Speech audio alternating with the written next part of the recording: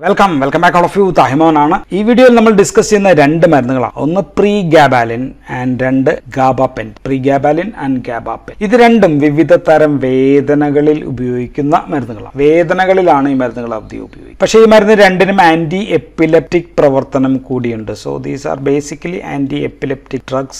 എന്ന രീതിയിൽ നമുക്ക് ഡിസ്കസ് ചെയ്യുകയാണെങ്കിൽ we can add as 9th video. So anti epileptic drugs video സീരീസിന്റെ 9ാമത്തെ വീഡിയോ ആയിട്ടാണ് നമ്മൾ ഈ ഗ്രൂപ്പിനെ നമ്മൾ ഇവിടെ പ്രസന്റ് ചെയ്യുന്നത്. ഡിസ്കസ് ചെയ്യും. സോ നമുക്ക് ഇവ രണ്ടിനെയും കമ്പയർ ചെയ്തിട്ട് പഠിച്ചു പോകാം. രണ്ട് മരുന്നുകളും ഗാബ ഡെറിവേറ്റീവ്സ് ആണ്. പേരിൽ തന്നെ ഉണ്ട് ഗാബ, ഇവിടെയുണ്ട്, ഇവിടെയും ഉണ്ട് GABA. So these are derivatives of GABA. നമ്മുടെ ബ്രെയിനിലെ പ്രധാനപ്പെട്ട ഇൻഹിബിറ്ററി ന്യൂറോ ട്രാൻസ്മിറ്റർ ആണ് ഗാബ എന്ന് നമുക്കറിയാം. പക്ഷെ അൺഫോർച്ചുനേറ്റ്ലി രണ്ട് മരുന്നിനും മെക്കാനിസത്തിൽ ഗാബയുമായി യാതൊരു ബന്ധവുമില്ല. ഗാബയായിട്ട് യാതൊരു ബന്ധവുമില്ല. പേരിൽ മാത്രമേ ഉള്ളൂ GABA. No binding to GABA A. ഗാബയുടെ receptor ഏതൊക്കെയാണ്? ഗാബ എ ഉണ്ട്, ഗാബ ബി ഉണ്ട്. ഇത് ആൻ ചാനൽ ആണെങ്കിൽ ഇത് GPCR ആണ്. രണ്ടിലും ബന്ധമില്ല. ഇനി ഗാബ റീഅപ്ടേക്ക് കൂട്ടുകയോ ഡീഗ്രഡേഷൻ അങ്ങനെയുള്ള പ്രവർത്തനവുമില്ല. Okay, so first point, no GABA like action. No GABA like actions. ഇതാണ് ഇവയെ പറ്റി പറയാനുള്ള ഫസ്റ്റ് പോയിന്റ്. ഈവൻ ദോ രണ്ട് പേരിലും ഗാബ ഉണ്ട്. ഇനി അങ്ങനെയാണെങ്കിൽ ഇവയുടെ മെക്കാനിസം എന്താണ് എന്ന് ചോദിച്ചു കഴിഞ്ഞാൽ നമുക്ക് പറയാവുന്നത് calcium channel inhibitor action. So calcium channel inhibitor എന്ന രീതിയിലാണ് നമുക്ക് പറയാൻ പറ്റുക. എങ്കിലും മറ്റ് കാൽഷ്യം ചാനൽ ബ്ലോക്കേഴ്സിനെ പോലെ അല്ല എന്ന് വ്യത്യാസമുണ്ട്. സോ അപ്പോൾ കൃത്യമായിട്ട് പറയണം. So they bind to voltage gated calcium channel. Voltage gated calcium channel അതിന്റെ ഒരു സബ് യൂണിറ്റ് ആണ്. ഇപ്പൊ ഇത് വോൾട്ടേജ് ഗേറ്റഡ് കാൽഷ്യം ചാനൽ ആണ് എന്ന് കരുതിയാൽ അതിന്റെ ചില സബ് യൂണിറ്റ്സ് ഉണ്ട്. കാൽഷ്യം ചാനൽ പഠിച്ചിട്ടുണ്ടെങ്കിൽ നമുക്കറിയാം ഇങ്ങനെ കുറെ സബ് യൂണിറ്റ്സ് ഉണ്ട്. ആ സബ് യൂണിറ്റ്സിലാണ് ഇത് വർക്ക് ചെയ്യുക. സോ സബ് യൂണിറ്റിന്റെ പേര് that is alpha 2 delta.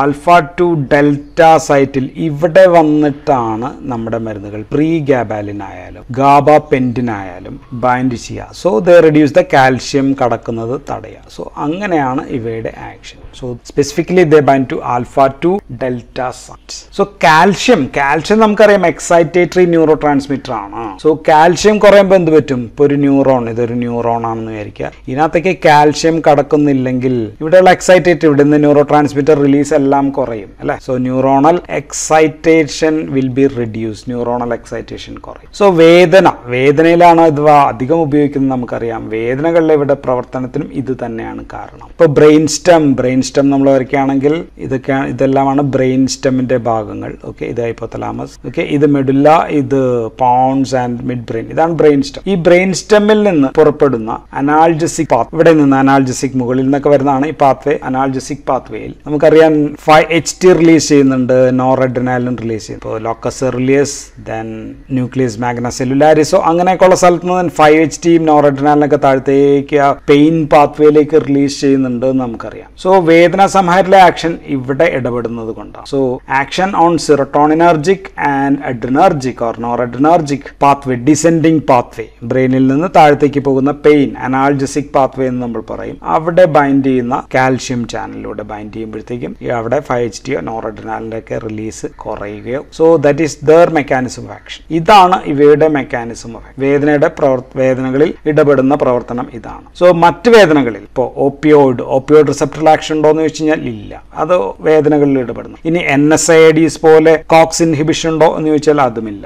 SNRIs പോലെ 5HT നോറഡ്രിനാലിൻ റീഅപ്ടേക്ക് ഇൻഹിബിഷൻ അതുണ്ടോ? അതും ഇല്ല. പക്ഷെ വേദനകളിൽ പ്രവർത്തിക്കുന്നത് ഈ ന്യൂറോണുകളുടെ പ്രവർത്തനത്തിൽ ആൽഫ 2 ഡെൽറ്റ എന്ന് പറയുന്ന പ്രോട്ടീൻ, കാൽഷ്യം ചാനൽ പ്രോട്ടീനിൽ ഇടപെടുമ്പോൾ ഇവിടെ നിന്ന് നോറഡ്രിനാലിൻ 5HT പോലെയുള്ള ന്യൂറോ ട്രാൻസ്മിറ്ററുകളുടെ റിലീസിൽ ഉണ്ടാക്കുന്ന വ്യത്യാസം മൂലമാണ് ദിസ് ആക്സസ് വേദന കുറയ്ക്കുന്ന മരുന്നായിട്ട് ആക്ട് ചെയ്യുന്നത്. So that's there mechanism of action. ഇനി ഇവയുടെ പ്രിഗാബാലിന്റെയും ഗാബാപെന്റിന്റെയും ഉപയോഗങ്ങൾ, യൂസസ് എന്താണ് എന്ന് ചോദിച്ചാൽ നമുക്ക് ആദ്യം ആന്റി എപ്പിലെപ്റ്റിക് ഉപയോഗം നോക്കാം. ബിക്കോസ് നമ്മൾ ആന്റി എപ്പിലെപ്റ്റിക് ഡ്രഗ് സീരീസിലാണ് ഇവ ഡിസ്കസ് ചെയ്യുന്നത്. എപ്പിലെപ്സിയിൽ രണ്ടും നമുക്ക് ഫോക്കൽ ഓൺസെറ്റ്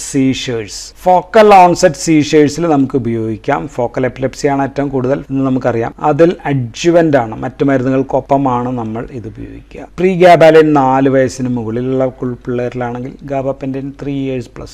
വലിയ വ്യത്യാസമൊന്നുമില്ല. We can use as an antiepileptic in focal onset seizures. So ഇതാണ് എപ്പിലെപ്സിയിൽ സെയിം ഉപയോഗമാണ്. ദെൻ ഇനി വേദനകളിൽ രണ്ട് മരുന്നുകളും post herpetic neuralgia. Post herpetic ന്യൂറാൾജിയയിൽ രണ്ട് മരുന്നുകളും ഉപയോഗിക്കും, അനുമതിയുണ്ട്. ഹെർപ്പസ് വൈറസ് മൂലമുള്ള സ്കിന്നിലൊക്കെ ഉള്ള അതിതീവ്രമായിട്ടുള്ള വേദനയാണ് പോസ്റ്റ് ഹെർപ്പറ്റിക് ന്യൂറാൾജിയ. ഇനി അടുത്ത ഉപയോഗം diabetic peripheral ന്യൂറോപ്പതിയാണ്. Diabetic peripheral ന്യൂറോപ്പതിയിൽ ഫൈബ്രോമയാൾജിയയിൽ neuropathy associated with spinal injury ഉണ്ടാകുന്ന ന്യൂറോപ്പതി. സോ ഇവയിലെല്ലാം അനുമതി കാണുന്നത് FDA അനുമതി കാണുന്നത് പ്രീഗാബാലിൻ ആണ്. ഗാബാപെന്റിന് ഇവയിലൊന്നും അനുമതി കാണുന്നില്ല, പക്ഷെ these are widely used drugs. ഗാബാപെന്റിനും വൈഡായിട്ട് ഉപയോഗിക്കുന്ന മരുന്നാണ്. ദെൻ ഗാബാപെന്റിന്റെ മറ്റൊരു ഉപയോഗം നമ്മൾ കാണുന്നത് സിവിയർ ടു മോഡറേറ്റ് ആയിട്ടുള്ള restless leg syndrome, RLS. Restless leg സിൻഡ്രോമിന് gabapentin അനുമതി കൊടുത്തിട്ട്. സോ ഒഫീഷ്യൽ അനുമതികൾ നമ്മൾ പറഞ്ഞത് ഇതാണ്. പക്ഷെ ഇതൊക്കെയാണെങ്കിലും ഇവയുടെ ഉപയോഗം വൈഡ് റേഞ്ച് ഓഫ് പെയിൻ, വിവിധ തരത്തിലുള്ള ന്യൂറോപ്പതിക് പെയിനുകളിൽ വൈഡായിട്ട് ഉപയോഗിക്കുന്ന മരുന്നുകളാണ് പ്രിഗാബാലിൻ ആൻഡ് ഗാബാപെന്റിൻ. എന്തുകൊണ്ടാണ് ഉപയോഗിക്കുന്നത് വെച്ചാൽ വേദനയോടുള്ള അമിത പ്രതികരണം, അല്ലോഡൈന ആൻഡ് ഹൈപ്പറാൾജസിയ. സോ നമ്മൾ അതിനെ അല്ലോഡൈന ആൻഡ് ഹൈപ്പറാൾജസിയ എന്നാണ് പറയുക. ചെറിയ വേദന ഉണ്ടാവുള്ളൂ, പക്ഷെ രോഗിക്ക് അമിത വേദനയായിട്ട് തോന്നുന്ന കണ്ടീഷൻസുകൾ. സോ ഇത് കുറയ്ക്കുന്നത് അതുകൊണ്ടാണ് നമ്മൾ ഈ വേദനകളിലെല്ലാം ഈ മരുന്ന് ഉപയോഗിക്കുക. സോ ഉപയോഗങ്ങൾ പ്രൈമറി ഇൻസോംനിയ അതിലുപയോഗിക്കാം, IBS ചിലപ്പോൾ ഉപയോഗിക്കാം, ആൽക്കഹോൾ വിഡ്രോവൽ ഉപയോഗിക്കാം, ബൈപോളാർ ഡിസോർഡേഴ്സിൽ ഉപയോഗിക്കാം, PTSD post traumatic stress disorder, അതുപോലുള്ള ആങ്സൈറ്റി ഡിസോർഡേഴ്സ്. സോ വേദനകളിൽ എല്ലാ മരുന്നും ഓഫ് ലേബിളായിട്ട് വൈഡായിട്ട് ഉപയോഗിക്കുന്ന മരുന്നാണ്. ദെൻ ട്രൈജെമിനൽ ന്യൂറാൾജിയയിൽ ഉപയോഗിക്കാറുണ്ട്. കാർബമിസിപ്പിനാണ് ഡ്രഗ് ഓഫ് ചോയ്സ് എങ്കിൽ ഇത് ഉപയോഗിക്കും. ഗ്ലോസോഫെരിഞ്ചൽ ന്യൂറാൾജിയ, ഓക്കെ. ദെൻ മൈഗ്രെയിൻ പ്രൊഫൈലാക്സിസിൽ ഉപയോഗിക്കാം. ദെൻ ന്യൂറോസിസുകളിൽ, ദെൻ ആങ്സിയോളിറ്റിക്സ് ആയിട്ട് ഫോബിയ കുറയ്ക്കാൻ. So these all are of label uses. Official use ആണ് ഞാൻ മോളിൽ പറഞ്ഞ, പക്ഷെ ഇതൊക്കെ വൈഡായിട്ട് ഉപയോഗിക്കുന്ന മരുന്നുകളാണ് പ്രീഗാബാലിൻ ആൻഡ് ഗാബാപെന്റിൻ. സോ വയസ്സായിട്ടുള്ള ആൾക്കാരിൽ, ഡയബറ്റീസ് ഒക്കെ ഉള്ള ആൾക്കാരിൽ നോക്കിക്കഴിഞ്ഞാൽ നമുക്ക് one of the drug will be gabapentin or പ്രീഗാബാലിൻ ഉപയോഗിക്കുന്നതായിട്ട് നമുക്ക് കാണാം. രണ്ട് മരുന്നുകളും നമുക്ക് ഓറലായിട്ട് ഈസി ആയിട്ട് കൊടുക്കാൻ പറ്റും. ഓറൽ ഗുളികകൾ, ക്യാപ്സൂൾ, ഈ രീതിയിൽ നമുക്ക് കൊടുക്കാനായിട്ട് പറ്റും. ലിവറിൽ ദർ ഈസ് നോ മെറ്റബോളിസം, കാര്യമായിട്ട് മെറ്റബോളിസം. പ്രീഗാബാലിൻ 90% ഇല്ല, ഗാബാപെന്റിൻ ഒട്ടുമില്ല. സോ എങ്കിലും നമുക്ക് കാര്യമായിട്ടുള്ള മെറ്റബോളിസം ഒന്നുമില്ല എന്ന് നമുക്ക് പറയാം. ദെൻ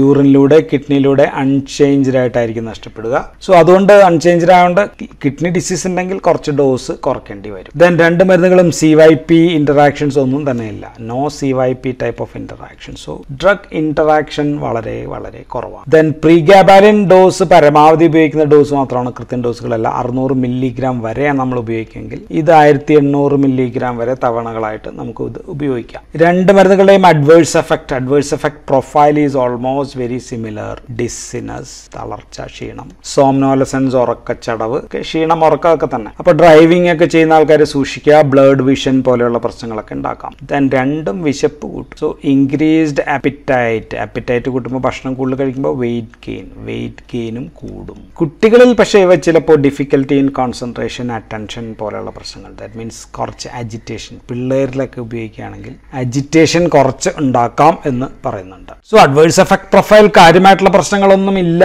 അങ്ങനെയാണെങ്കിൽ പിന്നെ സീരിയസ് ആയിട്ടുള്ള എന്തെങ്കിലും ഉണ്ടോ എന്ന് ചോദിച്ചു കഴിഞ്ഞാൽ ഉണ്ടാക്കാവുന്നത് ആൻജിയോ എഡീമ ഉണ്ടാക്കാം, ഹൈപ്പർ സെൻസിറ്റിവിറ്റിക്കുള്ള ചാൻസ് ഉണ്ട്, പെരിഫറൽ എഡീമ ഉണ്ടാക്കാം. പെരിഫറൽ എഡീമ ഇവിടെയും നമുക്ക് എഴുതാം. സോ ഇതൊക്കെ അത്യപൂർവമായിട്ടുണ്ടാകാവുന്ന പ്രശ്നങ്ങളാണ്. ദെൻ ഗാബാപെന്റിന് വീണ്ടും അത്യപൂർവമായിട്ടുണ്ടാക്കാവുന്നത് ഡ്രസ് ആണ്. ഡ്രസ് എന്ന് പറഞ്ഞാൽ drug reaction with ഇസ്നോഫിലിക് and systemic symptoms എന്ന് പറയാം. ഓക്കെ, എന്ന് പറഞ്ഞു കഴിഞ്ഞാൽ ഇപ്പോൾ ഉദാഹരണത്തിന് മൾട്ടി ഓർഗൻ ഹൈപ്പർ സെൻസിറ്റിവിറ്റി അല്ലെങ്കിൽ ഓർഗൻ ഫെയിലിയർ ഒക്കെ ഉണ്ടാക്കാം. സോ അപൂർവമാണ്, ഇതെല്ലാം റയർ കാര്യങ്ങളാണ് ഞാൻ പറഞ്ഞത്.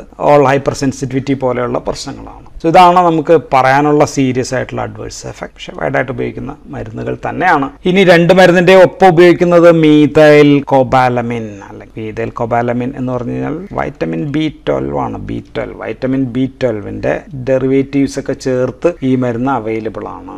ദെൻ ഗാബാപെന്റിനൊപ്പം മീഥൈൽ കോബാലമിന്റെ ഒപ്പം തന്നെ നമ്മൾ നമുക്ക് ആൽഫ ലിപ്പോയിക് ആസിഡ് ചേർത്തും അവൈലബിൾ ആണ്. ദെൻ ഗാബാപെന്റിന്റെ ഒപ്പം മറ്റ് ചേർക്കുന്ന ഒരു മരുന്നാണ് നോർട്രിപ്റ്റിലിൻ എന്ന് പറയുന്ന മരുന്ന് ചേർത്തും ലഭ്യമാണ്. സോ ഇതെങ്ങനെയൊക്കെയാണ് പല കോമ്പിനേഷൻസ് അവൈലബിൾ ആയിട്ടുള്ളത്. മീഥൈൽ കൊബാലമിൻ നമുക്കറിയാം ന്യൂറോണൽ ഡെവലപ്മെന്റിനുമൊക്കെ അത്യാവശ്യമാണ്. അവയുടെ മൈലിൻ ഷീത്ത് അങ്ങനെയൊക്കെ ഉണ്ടാകാനും ന്യൂറോണൽ ഡെവലപ്മെന്റിന് കൊള്ളാവുന്ന. അപ്പോൾ അതുകൊണ്ട് പല നാഡീ സംബന്ധമായിട്ടുള്ള പല വേദനകളിലും നമുക്ക് ഉപയോഗിക്കാനായിട്ടാണ് ഈ വൈറ്റമിൻ B12 ഡെറിവേറ്റീവ്സ് ഒക്കെ കൂടെ ചേർക്കും. ഇനി എല്ലാ ആന്റിഎപ്പിലെപ്റ്റിക് ഡ്രഗ്സിന്റെയും ജനറൽ വാർണിംഗ്സ് ഇതിനും ബാധകമാണ് എന്ന് പ്രത്യേകം ഓർത്തിരിക്കുക. സോ വിവിധ തരം ന്യൂറോപ്പതിക് പെയിൻ, പെരിഫറൽ ന്യൂറോപ്പതി, വേദനകൾ, തരിപ്പുകൾ തുടങ്ങിയതിലൊക്കെ വൈഡായിട്ട് ഉപയോഗിക്കുന്ന താരതമ്യേന വളരെ സുരക്ഷിതമായിട്ടുള്ള 2 മരുന്നുകളാണ് പ്രിഗാബാലിൻ ആൻഡ് ഗാബാപെന്റിൻ എന്ന് പറഞ്ഞിട്ട് നമുക്ക് ഇവിടെ നിർത്താം. So thank you for watching.